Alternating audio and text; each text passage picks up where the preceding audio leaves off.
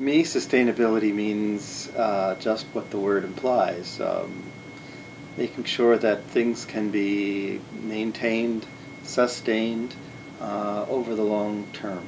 And when it comes to sustainability in collections preservation in libraries, archives, and museums, it means that we're not spending any more energy or any more of our time or any more of our resources to get a good environment for our collections than we absolutely need to.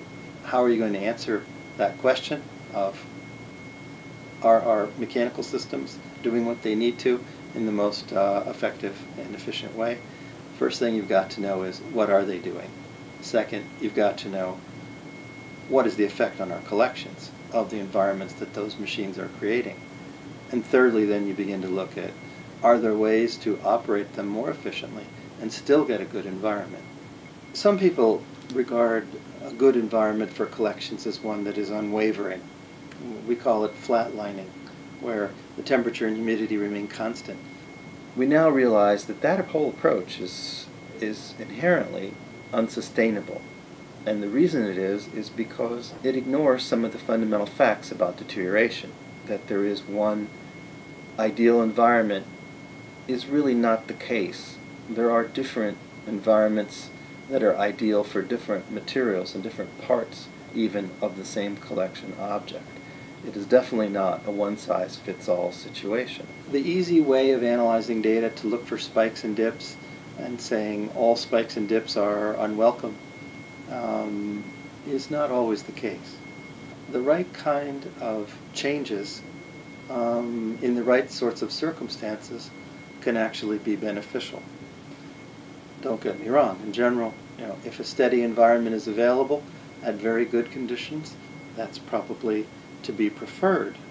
But in the real world, and especially when we factor in sustainability, maintaining the same condition every day of the year is on balance not wise. It's not wise because it will cause us to use more energy. It will cause us to, in most instances, do more work on the air that comes in from the outside than we need to in order to make it good for our collections. Objects can survive temperature change without damage, as a general rule of thumb. Humidity changes are different, but the interesting thing about humidity changes is that most objects and object configurations require days, weeks, or months to fully feel the impact of humidity change. And we can use that fact to our advantage.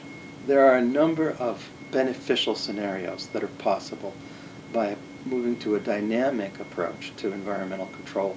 Day-night differences or seasonal variations in set points that make sense from the energy and sustainability point of view without harming the collections.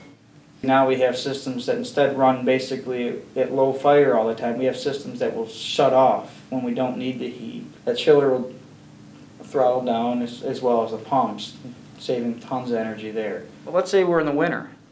We can go 100% outside air as long as it's not too cold, and we can free cool the space. So instead of using the chiller plant, we can throttle that thing right down to the minimum or even turn it off and use outside air only. And that's a huge energy savings. The subject can be complex, but I think we do ourselves a disservice if we pursue a simple-minded, it must be the same conditions all year round. I think a lot of places are beginning to understand this. They're experimenting with different set points for the winter and the summer and gradually moving from those set points during the transition seasons. But if you are going to say, we want to provide the environments that are an optimal combination of minimal impact on the global climate, in other words, as sustainable and green as we can make them, at the same time being as good as they can be for our collections with their particular needs. If you're going to try to optimize and bring together those two things, what you really need above all else is a way to measure what the environments are doing to the collections. And that's where IPI's tools and approaches come into it.